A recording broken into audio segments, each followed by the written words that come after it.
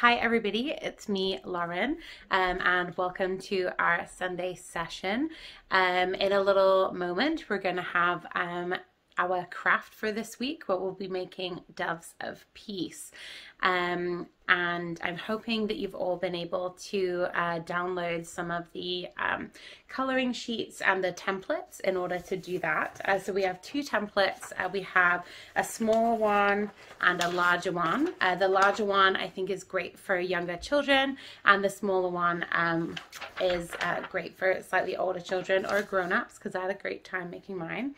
And so I'm hoping that you'll be able to watch the video and make those and even give them out. So I've also included in your pack a little gentle reminder gift tag, which I'm hoping, and my challenge to you this week is to make these doves and either hang them up on a tree or something at home, just like this, or to give it to somebody with the little gift tag as well, as a symbol of you spreading God's peace in the world.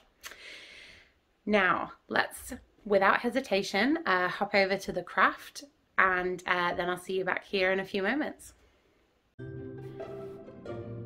So today we're going to be making a dove of peace to symbolize the Holy Spirit. So you're going to get your template and some scissors, and you're also going to need some wool or string here, and then the gift tag with the little poem that should be in the activity pack linked. And you could also use some felt and use the template to cut out some felt as well. But first you need to cut out your dove here, and then on the wings, you're welcome to actually write a prayer on the wings if you would like, either a prayer for you or for somebody else. You're going to fold that into a fan shape, just like I'm doing here, and then fold it in half and thread it through the little hole of the dove. And that is it. There we go, the dove's flying away. Now get some string, and you're just going to loop that string through the hole, and you can tie the end so that you can actually hang your dove on a tree, just like I'm doing. If you would like, you can get the gift tag poem and thread that through your dove, and then you're welcome to actually give this dove with the poem to somebody that you think needs some peace. And let it be a reminder to help make God's creation a little kinder. If you're back here with me, that means that you're really excited to learn a little bit more about God's peace, and that's wonderful. So I've got a very short story to share with you as well. There's actually our gospel reading this week from the Gospel of Luke, which has this amazing moment at the end where, spoilers, I know, where we hear God's voice and we see the person of Jesus, and then we also see this beautiful white dove appear. Now, over the years, we've taken this part of the story as this amazing symbol for something that we call the Trinity. Now, the Trinity is a fancy word for 3 in 1, basically, and that is 3, right? That's God the Creator, the Holy Spirit, and Jesus. And we also talk about that being the different forms that God takes. That's why it's 3 in 1, because they're all God. So we have Jesus as a human, we have the Holy Spirit as the way that God moves in the world, and then we have God the Creator as well. And so that's some very complicated theology there for you, but I know that you're super brainiacs and you're going to be able to wrap your amazing brains around that, because that is our inspiration for this week, for the peace of God, is that how God works in the world isn't through Jesus anymore, because Jesus came, but then Jesus is with us in our hearts, but not here in person, right? So our challenge as Christians and as good humans in the world is to share love and to share God's peace. And so we learn about God's peace through the Holy Spirit, and the Holy Spirit is how God's peace comes to us. And just like how we might offer peace to somebody else by saying, I love you, or comforting you, or being with them, they might also do the same for us. So peace isn't just a one-way thing, it's a two-way thing for anybody. And so you can give your peace to other people, and people can give their peace to you. And I think that's this really beautiful image.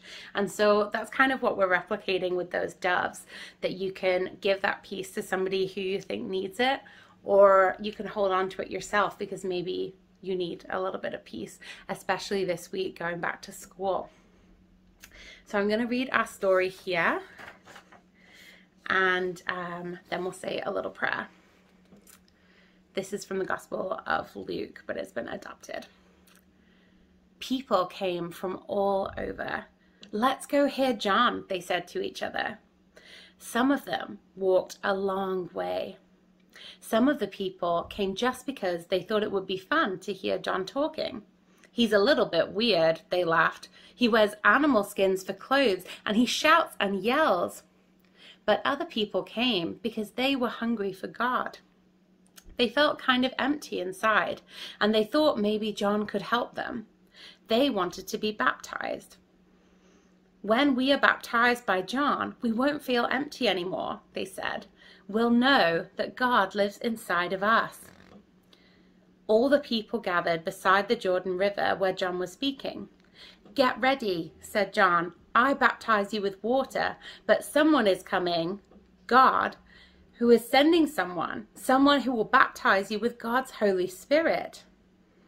As each person came to be baptized, John held them under the water for just a few moments and prayed and said, Please, God, fill this person with your love. One of the people who came to be baptized was Jesus, and when he had been baptized, he stood in the water for a long time praying. As he was praying, the sky seemed to sort of open up. It seemed as if God's Spirit came down on Jesus in the shape of a pure white dove. And there was a voice, a soft and beautiful voice that said, You are my child. I love you. I am pleased with you. And that's our story. And you should find that in your activity pack as well if you want to read that again. So just as we finish up here, I've got our candle that I'm just going to light.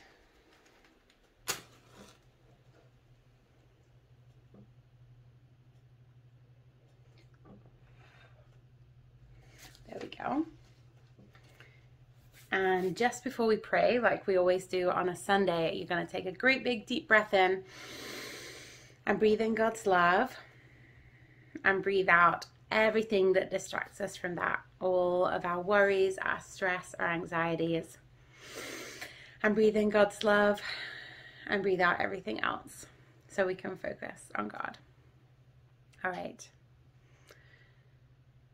Creator God, thank you for all of the blessings and challenges that have yet to come this week as we go about our everyday lives.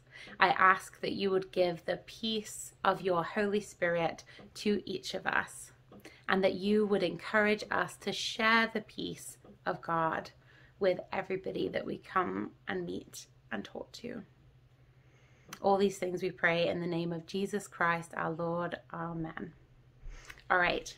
Thanks, everybody. Have a fantastic week, and I'll see you very soon. Take care.